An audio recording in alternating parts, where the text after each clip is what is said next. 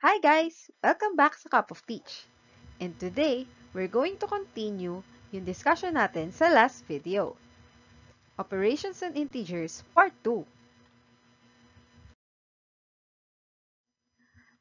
Ang target naman natin sa video na to is first to apply the rules in multiplying or dividing integers. And next, perform the fundamental operations on integers.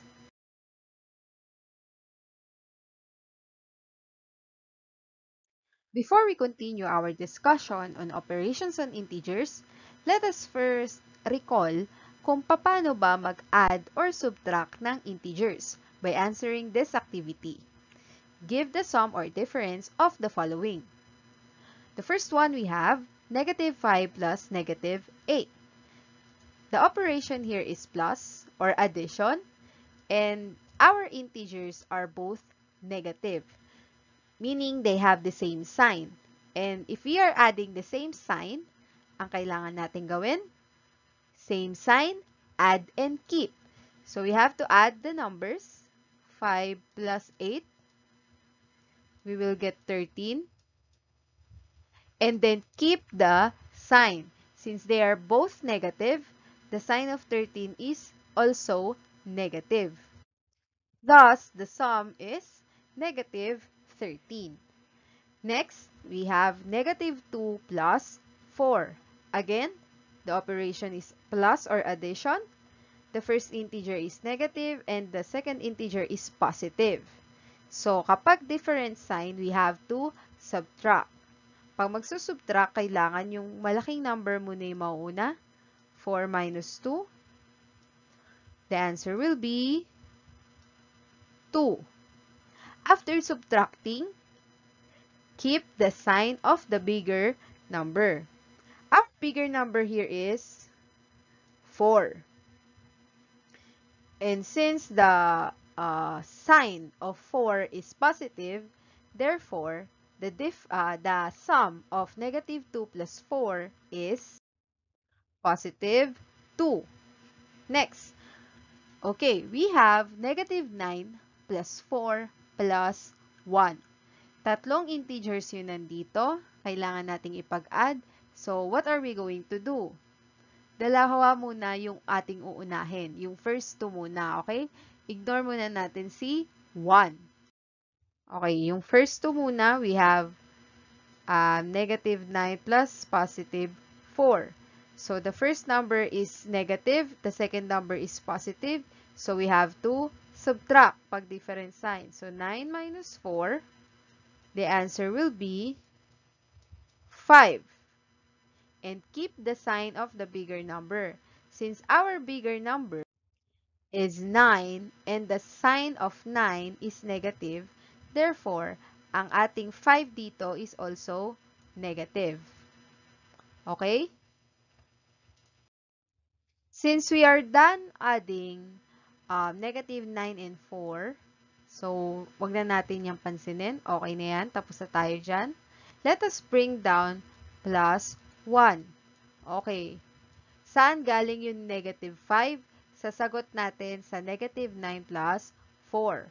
So, we're just going to bring down 1. So, we will have negative 5 plus 1. Okay. Different sign ulit. So, we have to subtract. So, 5 minus 1. The answer is positive 4. And keep the sign of the bigger number. Since our bigger number is 5 and the sign of 5 is negative, therefore, the sign of 4 is also negative. So, negative 9 plus 4 plus 1 is equal to negative 4. Next, let's have subtraction naman. 6 minus 7. Kapag naman subtraction, tatandaan ang ko-cha-cha or copy, change, change. So, paano ulit si copy, change, change? Copy natin yung 6. Change yung minus sign, gagawin mong plus.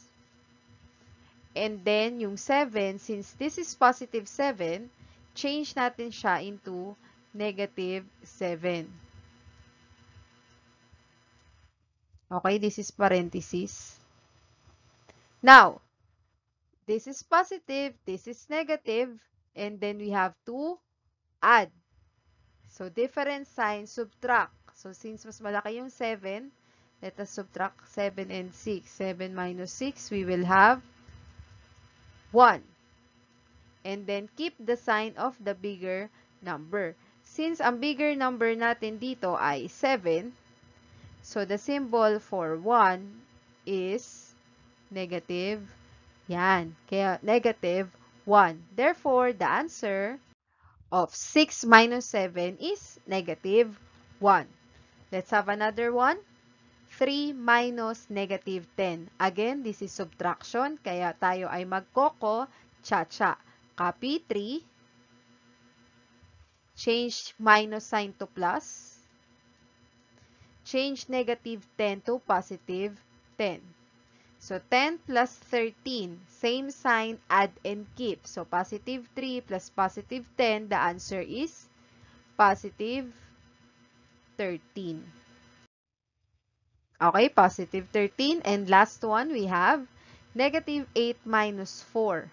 Minus ulit. So, we have to copy, change, change. Copy negative 8. Change minus sign to plus. Change positive 4 to negative 4. Okay, this is addition. We have two negative integers. So, same sign, add and keep. So, add 8 plus 4. We will have 12. And then keep the sign. So, they are both negative. The sign also of 12 is negative. Therefore, the difference is negative 12. Okay? So, kapag addition, same sign, add and keep, different sign, subtract, and keep the sign of the bigger number. Kapag naman subtraction, copy, change, change, then proceed to addition. Okay, now, let's continue our discussion. Multiplication and division of integers. So, the symbol for multiplication is we have here the parenthesis. This symbolizes multiplication. Then we have here the x, yung multiplication yun nung kayo ay elementary. But in this year, we will not be using x anymore for multiplication. And then this one is the bullet. This is also multiplication. Ang simple naman for division is ito, this one. This is what we call the obolus. Okay? This division sign. Or pwede rin yung slash. Para siyang fraction. That is also division. So, how are we going to multiply and divide integers? So, simple lang. If the signs are the same, then the answer is positive. If the signs are different, then the answer is negative. Okay? So, paano yun? There are examples here. I'm going to show you. So, yan. First example. Negative 4 times. Parenthesis yan. This stands for times or multiply. Negative 4 times negative 2. So, you just have to multiply the integers. So, 4 times 2, we have 8. And since they are both negative, the answer is positive. So, positive 8. Next, we have 5 times 7. So, they are both positive. So, you just have to multiply. 5 times 7 is 35. Since they have the same sign, the answer is positive. Next, 3 times negative 8. Okay, the 3 here is positive. The 8 here is negative. So, therefore, they have a different sign. Therefore, the answer should be negative. 3 times 8 is 24. So, our product is negative 24. Next, negative 9 times 9. So, we have here a negative and a positive. The signs are different. So, the product is negative. Okay, so we will have negative 81. Let's have some examples for division. 8 divided by 4. So they are both positive, parehong positive. Therefore, the quotient is also positive. Okay, so we have positive 2.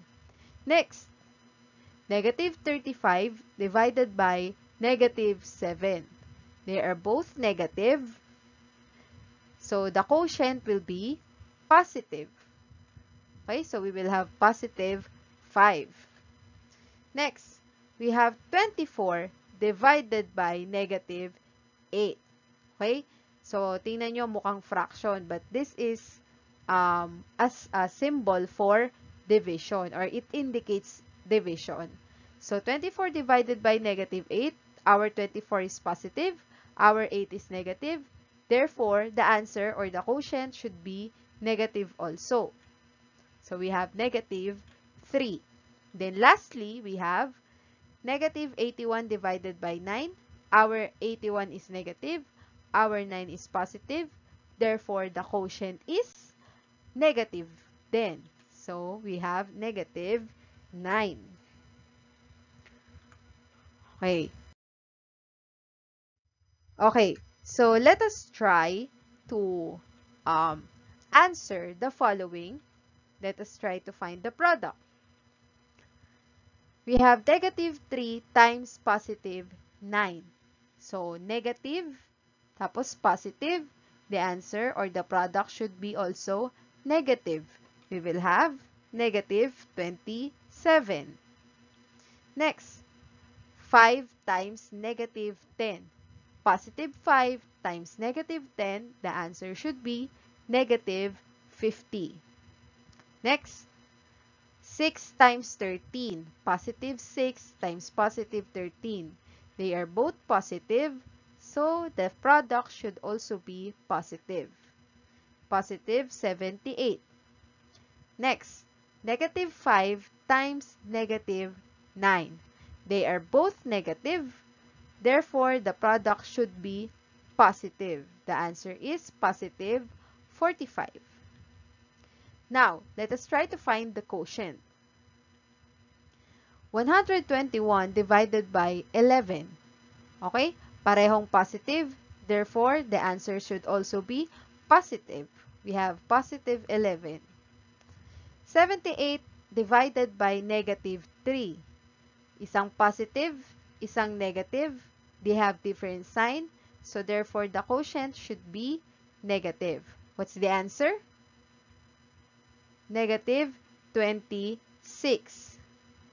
Next, negative 56 divided by negative 7, or negative 56 over negative 7. They are both negative. The quotient should be positive. And the answer is positive 8. Then, lastly, we have negative 60 divided by 4. Isang negative, isang positive. So, the answer or the quotient should be negative. Okay, so we have negative 15.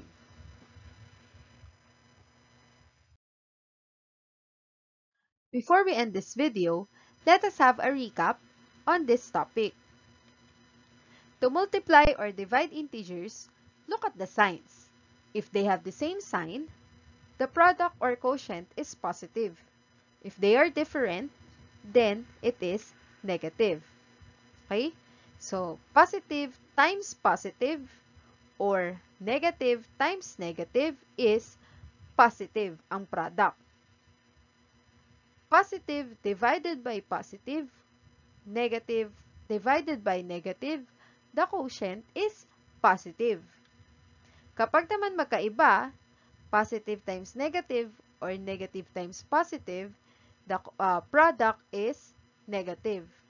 Same lang din sa division. Negative divided by positive, positive divided by negative, the quotient is negative. Thank you for watching. That's it for this video. If you learned something here, don't forget to like and subscribe to Cup of Teach. See you on the next lesson. Bye!